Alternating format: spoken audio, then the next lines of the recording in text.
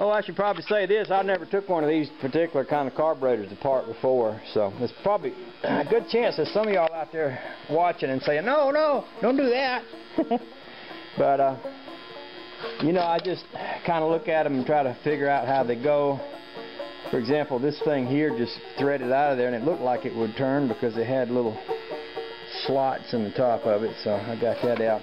Anyway, I stopped to show you the accelerator pump and the throttle handle.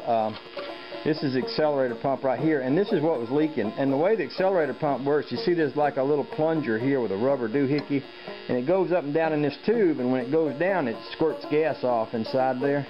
And you know, I said it was leaking, and right here is a seal in the bottom of it, right here where that goes through, and that seal right there is probably what needs to be replaced to stop it from leaking.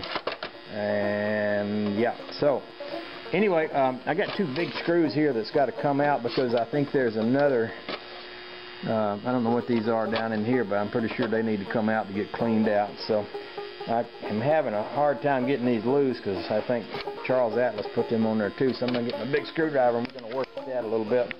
Once I get that all apart, once I get all this apart, I can soak it in some carburetor cleaner stuff and clean it out good, and then I might put it back together tomorrow. Let's see.